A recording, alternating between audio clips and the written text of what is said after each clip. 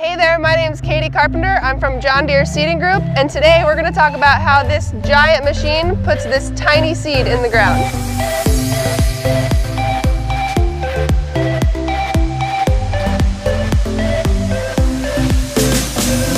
So what's the difference between an air seeder and a planter?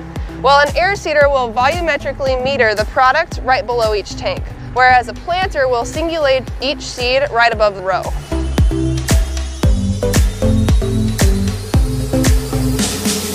This is how an air seeder works. These are the fans that blow air into the primary tubes, and as the air is blowing through the primary tubes, the meter is turning, which then drops the seed into the airflow, then is taken down to the tool. These are the primary hoses that are taking the seed and fertilizer all the way to the tower. From there, in each tower, the seed and fertilizer is distributed into each secondary hose, which is then taken into each opener.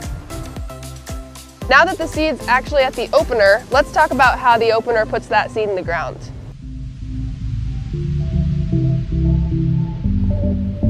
The opener blade opens up the trench so that the seed can be placed at the bottom of the trench.